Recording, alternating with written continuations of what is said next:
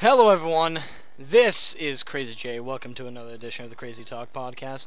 I am here with Carnage or J Money, whatever you like to call him. We got some topics here today. There's nothing in particular with this one, but we're gonna start off in the topic of FAM, Forever Movement. We got some questions and things laid out, so we'll see how it goes. This is kind of live, but not like live streamed, so whatever. I really don't have to care about much things. So we're gonna read this out here. FAM, like how I discovered it, what you think about it as a whole and stuff. So J Money, obviously you've watched FAM a whole lot longer than I have. How did you find FAM, and what do you think about it? See, originally I was looking through 2K14 for car shows and stuff, as you do.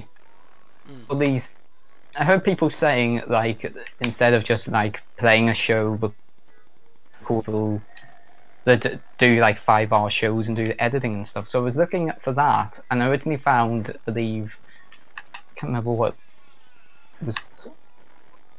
The way I got to FAM was it was actually in my recommended videos. I don't know.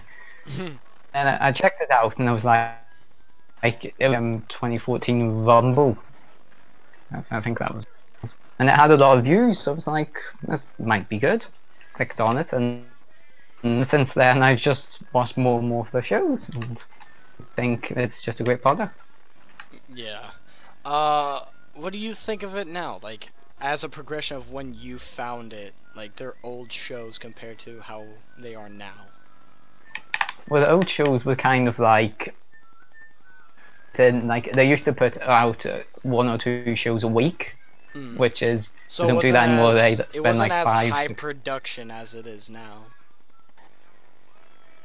was working on it, because I believe back in the day it was just Rom and Sean Nova.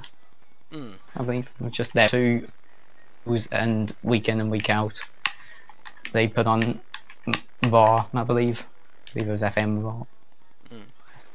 And now they take like they've got loads of people like recording the matches and stuff, and then spending 5-6 months working on pay-per-views. Yeah, so it's a lot different.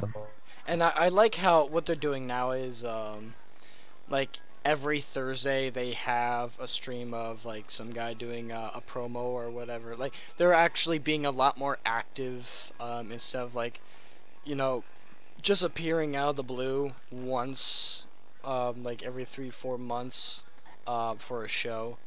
And you know, I always thought they should do weekly shows. I know the production value would be lower because obviously how they do the pay-per-views takes a lot of time in production, and they wouldn't be able to do like replicate the same thing within weeks time all the time, even if they were to just do one show. Yeah. So it's not the C. What? It's not the CM anymore. They used to have loads of free time because they didn't think it would get this. Yeah, they didn't think it would get big and try to expand their production. For me, I actually found it early of this year. For a lot of people, I'll probably be like, "Ooh, how did you?" I told you about it. And yes, because J Money told me about it. It's also around the same time I didn't know who Kenny Omega was, and right now Kenny Omega's got to be one of my most favorite wrestlers of all time. Who's Kenny Omega? But it was around the same time I said I didn't know what FAM was, and he showed me. I forgot which pay-per-view. I think it was. You showed me Pandora. And Yeah, Pandora, that was it. Yeah. And then you showed me another one. It started with an S, I think.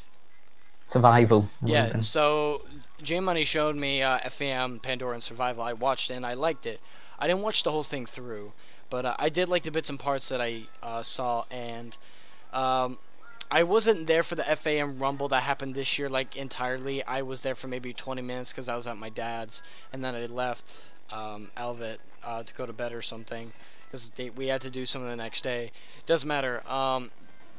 So I watched the past broadcast the day after, and, like, it's just amazing how I see all these people like make reactions. There was even some people making live reactions on the FAM Rumble. Like this was amazing. Like when I realized how big FAM is, like when the Rumble was on live, I did not realize how much people take their time out of like doing these reactions and do all this stuff, like doing like how some other people would do with WWE. That right there sealed the deal for me. That FAM is hands down the biggest eFed like in the world. Well, eFed, it's like basically just comes as a show. I just call it eFed because it doesn't matter. It's not interactive. Therefore, I call it eFed. There's only two things for me. You're either an eFed or you're an interactive. But I think what they're called is Sim. I don't care. It's an eFed. I don't care. It's the same thing. But the point is, like I saw eFedding companies skip the time that they would usually go live just because FAM went on.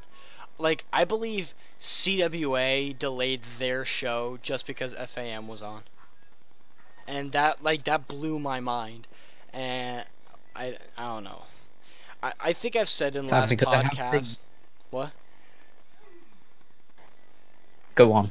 I think I said in the last podcast, like when I was talking about drama in the eFed community and how my goals for the eFed community, FAM is like not a goal for me. It's something that would be nice for me to go, but it's something I'm not like really trying to be in, like not really having people notice I'm in it. Like J Money, like he's most likely going to be in it. Not only he has connections and friends with people like high in the ranks are there, but some of the things that he always checks up on, you know, little I can actually reveal I will be in a pre-show Battle Royal at Farmiversary.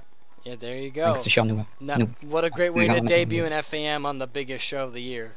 Congratulations, by the way. It's more of a showcase, really. Yeah, congratulations on that. So, I mean, if I was like J Money and I really watched I looked out for every single message and little detail and opportunity, I would probably be in where he's at now. But I really don't try that. Like, I was in a lot of companies, I was in 11, and I left 4. And, like, hopefully NSW's not ending. I think they got past that. No talks and stuff. Yeah, so, yeah, I left 4, and people were like, oh, you're just leaving this to go join another one. I said, no, I'm in a lot, like, I'm probably not going to join anything else, like, at all for a long time. Like, the only thing that I would join that I have a possibility on would be Valor. And that's the only possibility I have right now. Valor, yeah. So, I don't know if it's hard to get in Valor. All I know is Valor is, like, it's like same production as FAM, but not that high of production. Like, I just watched their first live show. Like, it was their last live show. It was my first time seeing it. How many times do they do their shows? Is it like a once a month? I'm not sure. I only recently started watching that as well, to be honest. It's like, yeah, I feel like it's a once a month type shit. I don't know. Because they actually do the play the characters realistic type thing as well. I don't know. I'm actually trying to get my grandmother into eFedding. Like, not her being in it, but her watching it. And I'm trying to get her to watch all the big companies like NSW, COH, CWA, possibly XW. She loves wrestling. Yeah, she loves wrestling. She still watches it. I stopped giving a fuck. Get her in OLW? No, I stopped giving a fuck about WWE at this point. It's just so bad. Not like how Nana J coming soon to OLW. What? She'll be the women's champion no time. Yeah, I try to get her into all this stuff. I think she would love FAM and COH and CWA and NSW. But, so, I don't even know where to go off from here. Okay, what I think of Valor now. So, I already mentioned, I think Valor has got to be the biggest eFedding company in our community, hands down. Like, to us, with them being at close to, I think they're over 20k subs. And for us being yeah. that small of a community, 20K is like millions. Okay, so And you consider the amount of YouTubers who've got big off WWE. There's not that many. yeah, Isn't like people that there's a lot of people that do YouTubing just for WWE and pro wrestling in general, and they're the big ones. If you're like Grimm's Toy Show and Will Take Power. Grim. Yeah, Grim takes Yeah, wrestling. yeah, he actually does wrestling. You got Because if it wasn't for YouTube, Grim wins a ring and talent and yeah, wrestling and you promotion. also have people like Willpower and all of them. But if you were to talk about people that do YouTube for wrestling, that's like just based off of e-fetting or interactive universe, whatever is your forte, there's very very little people that are big with subscribers. And then like Owen Perkins, they got big off Universe mode and they've Yeah. made it their own.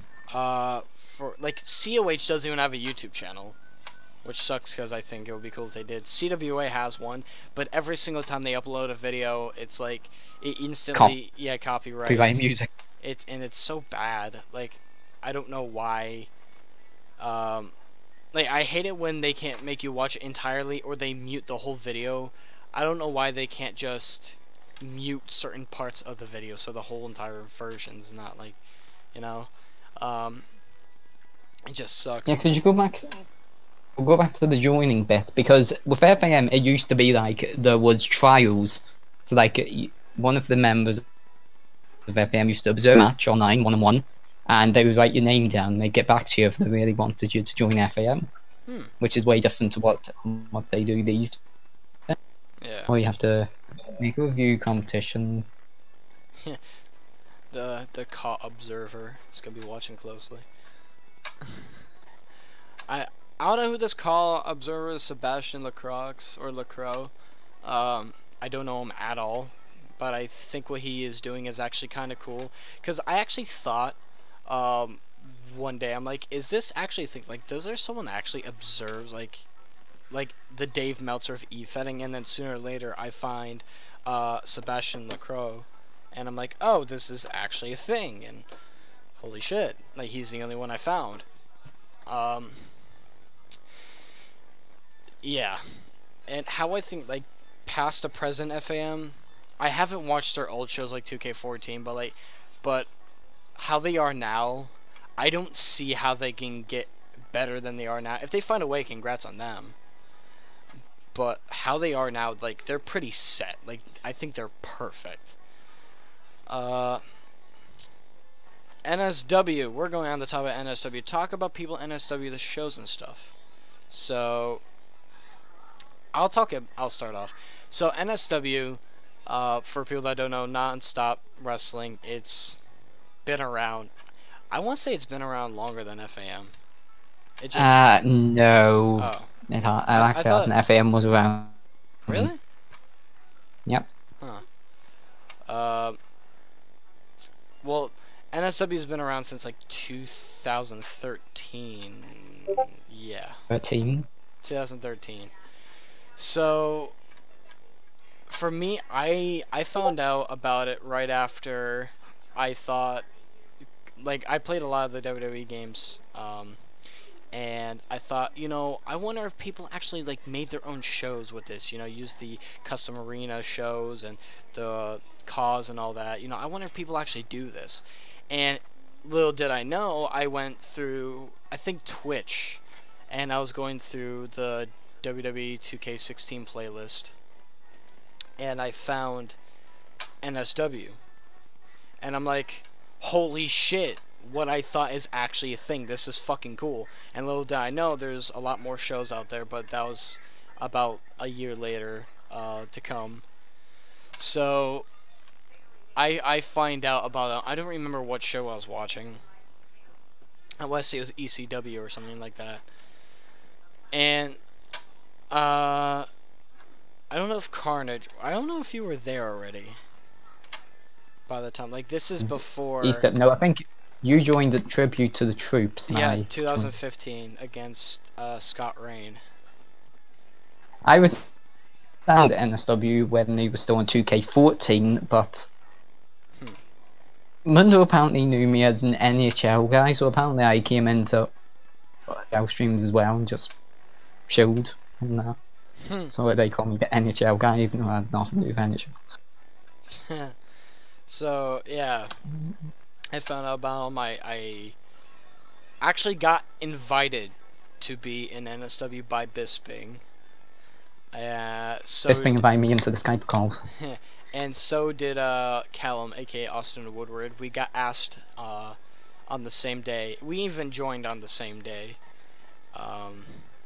Callum's doing his own thing. I'm still around, but whatever. So I make my debut at Tribute to the Troops 2015 against Scott Rain, and this is my first time like making a Crazy J custom character for someone else's show. Like, I didn't even have my own yet at this point. Every game I made my own just to use it and have fun and shit.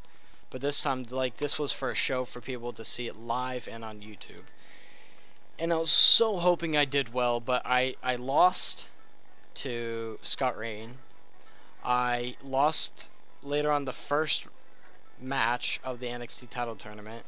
Then I go on an 0-7 losing streak on the beginning of Season 4 of NXT. And I finally won once I said, if I lose again, I retire. And it was against Heath Slater, which he was a former NXT champion. So I'm like, oh shit, I didn't know that. But I won somehow. My season went a bit better. Yeah. I was the champion at that point. I think after I beat Heath Slater, NSW stopped. And yeah, and that's when I went to FWW, and then I went on to GWF, which, I mean, there's a lot of cool things I did in GWF. Like, I won the very first match in GWF, SmackDown. That's good. Obviously not the very, like, the first, because the first show was Raw. So the very first SmackDown of GWF, I won against Austin Woodward. Very first GWF champion, very first two-time GWF champion. Then went over to Raw. Shortest reigning. No. Yes, I always have to plug that. No. Sure. You cheater. Right. Then the No Way J abortion happened. Then. Well, not him. That was a mistake. He's coming back. On Raw. No, he's not. Coming back. No. On Raw, that happened. You have Delta told me. So, what else did I do in Raw? I became the Raw Tag Champ with Sanity, which consists the Broken Kingdom. You win the Hunter Club. No, I didn't win the tag titles in the Hunter Club. That happened though. Oh yeah, I was a hardcore champion. I won the tag title in the Disciples of the Kingdom, of the Dark Kingdom. Dom. Yeah. And then after that, GWF just stopped after I lost the tag titles, which I never became the Raw champion, which I wanted. But GWF stopped. We're back under Raw. I became the European champion. I get destroyed after my first title defense. But that doesn't matter. Now it's beat. Yeah, and now I'm back at it again with the qualifying match at main event. Of course. Which I thought, hey, I lost the European title, now I'm just going to go for the main title, but no, that's not the case. Because I never get that main event push. I'm actually trying to do a whole new gimmick and name for Crazy J in NSW. I was gonna make the new Ka and everything. I was gonna maybe use my real name for the new character and all that. Just, you know, to be different. So, what's the next thing? The name game. Oh boy. Name people from NSW, FAM, even COH or CWA. I'll give my or your opinion. Oh, excuse me. Man, I burped in the middle of talking. My opinion on them. So, alright, here we go. The name game. Joey Gallagher. This is traditionally a game that is on some other podcasts. Yeah. Yeah. The Don't Hold Back podcast. a very bad podcast. So the name game. What comes to mind when I say Joey Gallagher? Ah, Squeaker Kick. That's not like in Spider-Man, so I don't really know Joey Gallagher in that one. Alright, what do you got for me? Well, somebody who likes losing to Crazy J. Wait, what? Did you say Crazy J? I gotta think of myself. Oh no, I was saying on Joey Gallagher. Oh. Oh. Crazy J. Well, mixed feelings about Crazy J. He used to be a jobber. Yeah, used to be. Thank Couple God. gimmicks sense. He can make up his mind whether he wants to dance or I wants to wear can. some creepy face paint. I can make up my mind. So, I'm gonna name one for myself. I'm gonna go with someone like Austin Woodward. My very first rivalry of all time person. Austin Woodward. I like Callum in person, and I like the concept of Austin Woodward. At the beginning, obviously, because I was in a rivalry with him for a whole, like, about a year or more than a year. You know, just this cocky, egotistical asshole. But it worked for him, and I actually I respected the gimmick. But being a rival, I hated it at the same time. How You he gotta is expect. now. Yeah, you gotta expect that anyone with like a royalty. Yeah, like he was, I'm the self-proclaimed prince stuff. And even though Callum's not around, like we still use Austin Woodward and NSW, and now Austin is just this complete heel. He does the Austin 316 thing. And In no one, GWF, he lost his heart mania. yeah, like he Oh, was you in wouldn't. the Dark Kingdom. Pretty much like this whole heel turn that Austin Woodward has done, I like it. It's completely different than how it was when he was the prince. Um, and yeah, amazing guy to work with in the ring. You know, the rivalry was, in my opinion, gotta be the best rivalry I've.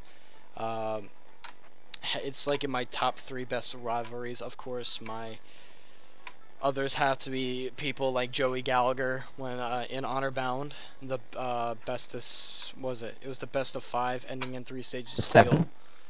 No, it was best of 5. You say you. It was me, Joey Gallagher, best of 5, and it ended up being 3 stages of steel tiebreaker, where I won 2-0. Yeah, I believe it was a best of 5. Yeah, and Hey. I don't know if I can really count this as a rivalry because I didn't face him a lot. I mean, I did at the beginning and I lost 0-7, but it ended up creating such a story of this rage of me and this person, and that's gotta be me versus Daniel Santos.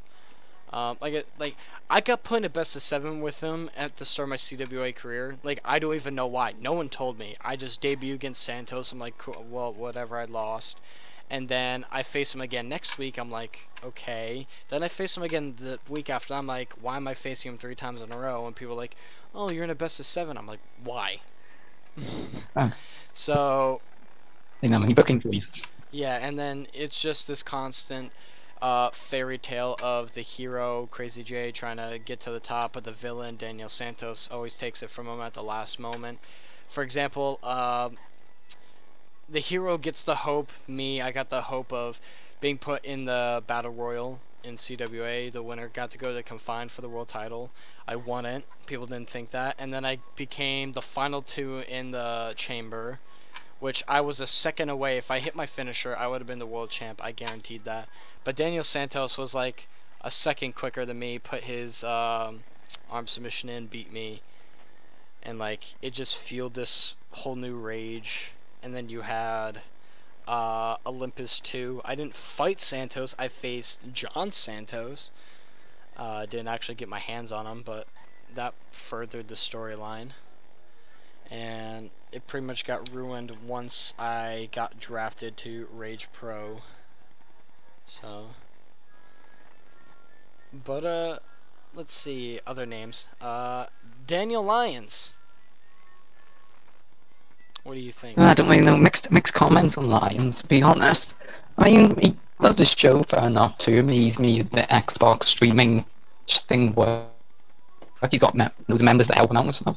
He's not that bad a person. It's just I don't know what to say honestly about Lions. Oh, J Mine's about to throw some That's a shame. shade. I'm not throwing any shit at anyone. He does what he wants. I was in weird before as a different character. Yeah. It was alright. What do you think about James Awesome. Kelly? James Kelly. Oh wait, okay. Yeah, I remember. He's a bit of an egotistical asshole. To be 100% honest. Oh boy. I'm gonna throw 100% I don't shit think out. he watches the podcast, so you'll probably be safe. He knows I'm not a fan of him anymore. Let's name some other big names. CJ Winners, or AKA AJ Storm. I don't really know the guy, I haven't seen him wrestle much, but he makes some pretty good attires. I give him that one. Some of his attires are pretty. He's very successful around places that he goes to. What about Mr. Cameron Bash? Bash, Cameron, bloody Bash.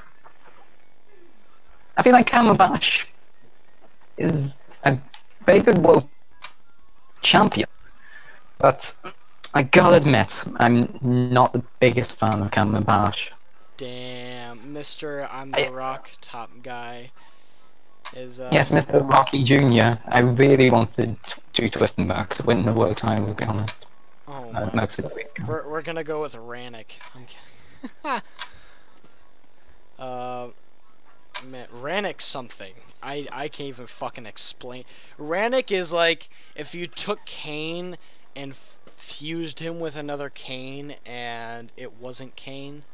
It doesn't make sense, but that's how I explained Rannick. You take Kane and put him together with Super just- Cena because he never loses. Yeah, And then you take Kane and Super Cena and you have Rannick. So let's see. Let's see where we go. Move on to. There's a lot more. Oh yeah. Who do you think is like your like most best friend, like your go-to guy to talk to or just hang out when it comes up to the eFed community? I know I'm one of them, but like who else?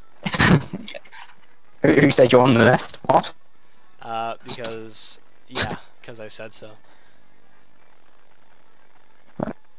Well, best friends in the community. Well, the only real I mean, MSW. yeah, you got the NSS group and you got FAM. You got some places. You got friends scattered around other places. If any of them is any friends, like, I don't think any of them go that far. I mean, But people like Mundo, who put down in Morgan, yeah. you know, people from the group. And you got Thomas Star as well. I don't really talk to Tom as much.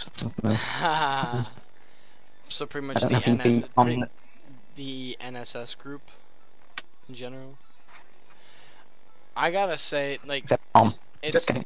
it's the same for me, the NSS group. Like, I've been with them for almost 2 years, and to go outside NSS, I have a lot of best friends. Like Sam Oxley's a good friend of mine, Thomas Starr's a good friend of mine, Joey Gallagher, Tone White, Daniel Lyons, James Kelly. They're really good friends of mine. Like, they're best friends. If I were to name like just friends I'm not like best friends and talk to sometimes, I would have to name people like Enigma Soul, Sandy Brent. Mercer's gotta be a good friend of mine. He is. Like, Mercer. He can be an asshole in character, but out of character he's so nice and helpful of a person. And when he's like, even out of character, when he's real, like, he will speak his mind, even if it like hurts your feelings, but that's how he is, and I respect him for it. Can I just say something on the must? What? So I asked him to pass a message on to Lions. Wait, what? Instant response. No, fuck off. Oh, And that was the last of it. So, wow. he's not a big... So, alright, I mentioned this when we weren't recording, but what was the best match you ever had? best match. There's Well, there's it was a lot. either the triple threat match, I can't remember what pay-per-view it was at, but it was against you and Austin Woodward. Yeah. Remember that one? That Yeah. was probably one of my favourite, and also facing Morgan Wolf, because when you get to face Morgan Wolf, it's like top of the scale. That's how much matches of bad. Like, I don't remember that much of my match. Like, I feel like it should be, if I really remember a match, then obviously it had to be that good. But like, the only match I can remember that like I love so much, and I said this off the podcast. It's not because I won the Honor Bound Championship, but at infamous Texas Chamber Massacre, me versus CJ Winners for the Honor Bound Championship. It's just, you know, this tale of Crazy J, you know, out of character. He went on this whole losing streak. He's back at the rookie starting rating, like a 79, but he goes in, regardless of a 4-week loss streak. People are doubting him. Even if I didn't go on that losing streak, people are doubting me because of CJ Winners. But I go in with all the doubt on my mind, except for a couple, and I survived CJ Winners, and I beat him, which shocked a lot of people. And like, just the match overall and the storytelling was amazing.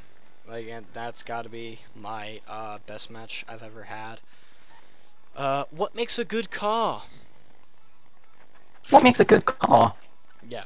Well, first you have to have a good attire. Like, come on, everything. For me, it doesn't. Preferably, For me, it yes. doesn't always have to be a good attire.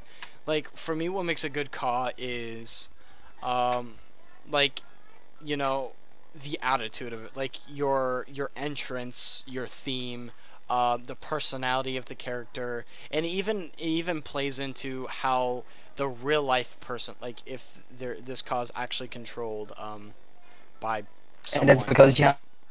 What? Also, if you have a gimmick, you have to have a gimmick. Yeah, like, I'm just pretty much saying, you know, the gimmick of the car, the entrance, the theme, the person in real life that's controlling the car. Not like too simple, like... Yeah, like how the Yeah, person, I'm a guy how the person who in comes out and trash talk, but I back up by saying... yeah, like how that's... the person in real life portrays their call, because, you know, there's obviously the huge difference. Like, for me in real life, you know, I'm completely different if I were to wrestle, and how I am compared to if my call Crazy J were to actually like have its own mind, like speak for itself and do everything with its own will. I can tell we would be completely different people. But like, you know, since that's not how it is, your call not only gets portrayed and how he is, and how he's viewed by other people, not by like entrance and performance, but how he is through promos of the real person. And that's Yes. what I really look for. So, IRL favorite wrestlers are wrestlers that don't need to be in WWE. Okay, so for me, I said earlier, Kenny Omega is my favorite wrestler, and he's not in WWE. He doesn't even need to be. And that would tie into the other one. Wrestlers that don't need to be in WWE. That would have to be Kenny Omega. I even thought that AJ Styles doesn't need to be in WWE because he was doing so well in Japan that I assume he didn't need to be in WWE. Like, he was doing fine when he first came in. Like, boom, Rumble, Impact, boom, explosions, fucking Michael Bay wins the world title, boom. And now he fell off and he won a US title at a live event in Madison Square Garden. You know, it's... Yeah. Ugh. You know, going from like... Can you go back to the day? What? Who would think the little kid who debuted on Velocity in 2002 would one day be one of the top wrestlers? I don't know. Let's see. Like, you know, when you're AJ Styles and you're in Japan, you were the IWGP World Heavyweight Champion. You were in the Bullet Club. Sure, you got kicked out, but like he did so well in Japan and in the Indies. Like that's where I think he really made a name for himself. Like obviously he got to start being like the Sting of fucking TNA. You know, I'm a diehard TNA. Like I'm the heart and soul of TNA, and then fucking leaves and then did well in Japan. I'm unsure in a bit. What? You're now not the only sub in NSS. Oh boy. I'm sorry. Oh yeah, they are. So I'm gonna have to wrap this up soon. But any other wrestlers that don't need to be WWE? I mean, man, Shinsuke is doing really well in WWE. For me, it's just anyone in the Bullet Club, to be honest. Yeah, like if you were to take the whole Bullet Club, you take Finn Balor, AJ, Luke Gallows, and Carl Anderson. You put them all back in Japan, they will do amazing. Like I'm telling you now, if you got all the former Bullet Club members in WWE now and somehow put them back in the Bullet Club of today, I don't know if that would be a good mix, but I feel like it would be amazing. Like you have the guy that started the Bullet Club, Finn Balor, mixed in with today's Bullet Club. You know, you got the Young Bucks, Kenny Omega, Bad Luck Fal. I think that's how, yeah, the guy with the beard. Hangman. Adam Page. The Hangman guy. I don't know. Obviously, like I would like to see AJ Styles back because he did so well, but yeah, at the same time, Kenny Omega is in Bullet Club, and Kenny Omega is the reason why AJ Styles got thrown out in the first place. So it wouldn't really make sense. But yeah, that will do for the podcast. Also, I like. What? Oh, you can do. We'll end it off after what you want to say. Screw it. Going. Well, yeah, I didn't really give you a chance to say what's your favorite wrestler and who should, or who doesn't have to be in WWE. Have a go at it. But you skipped a few questions, didn't you?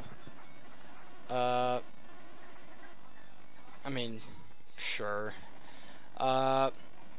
Favorite male caw? Favorite male caw?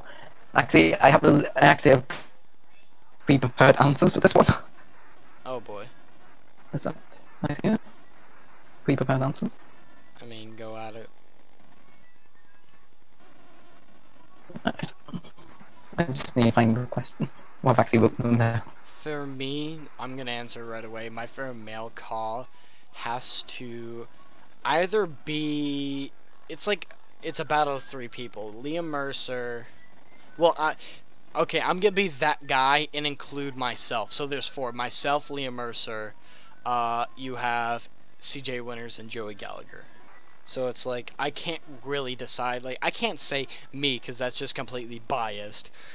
But yeah, it's biased. I threw myself in the top four anyway. But I don't care.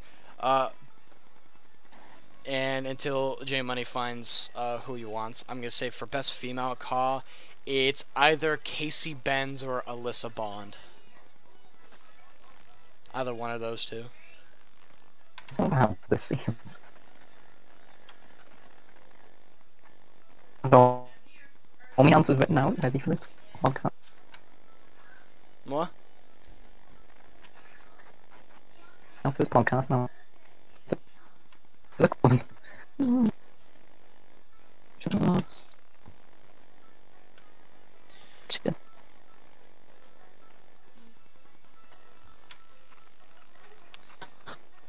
What are you doing? Well, I will find these answers. What do you mean find the answers? It's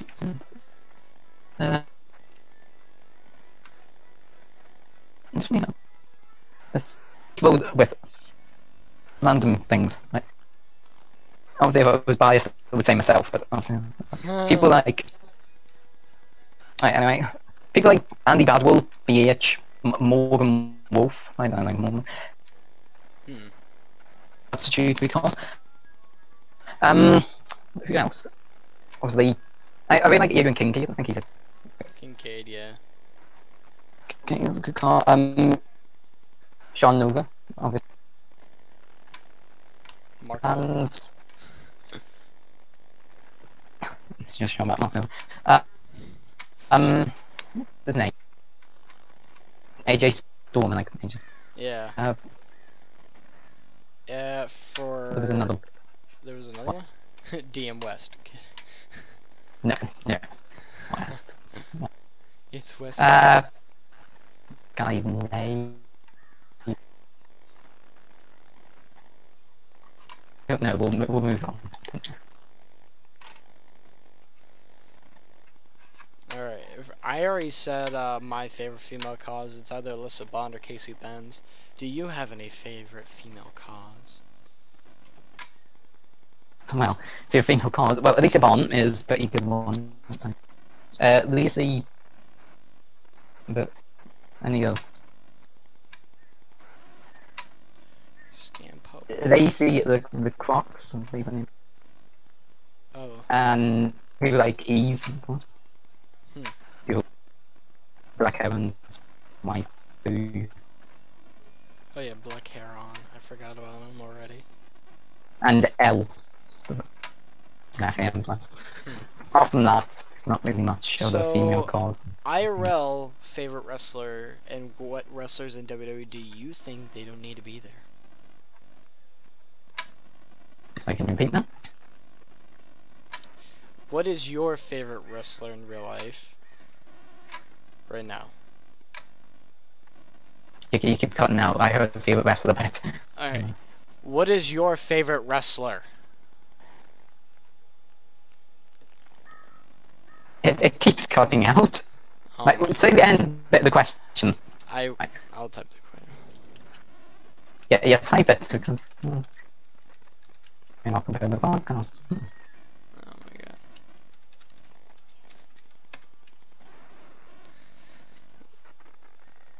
Wrestler. Jeez. This is going to be a shock pick, though. Lance Storm. The man of 1,000 holds. Yeah, Lance Storm. I think he was a phenomenal wrestler. And what wrestlers do you think don't need to be in WWE right now? What wrestlers don't need to be done in WWE? I think probably Dolph Ziggler. Because I think both of them, they've been in WWE for so long, but they just don't know what to do with them anymore. I feel like they'd be suited elsewhere. Because when was the last time Natalia was a champion? Yeah, you can't remember. Yeah. Years. Well, here we go, people. Thank you for the ones that watched throughout the whole entire podcast. It means a lot to me. Thank you, J Money, for coming into the podcast. There's one. I'm skipping the damn course. Okay, because we're taking up a lot of time in NSW zone. So, yeah. Thank you for the ones that watched the podcast. Thank you, J Money, for coming into the podcast. It means a lot. And I will see you guys in the next podcast. Ciao. Stay tuned.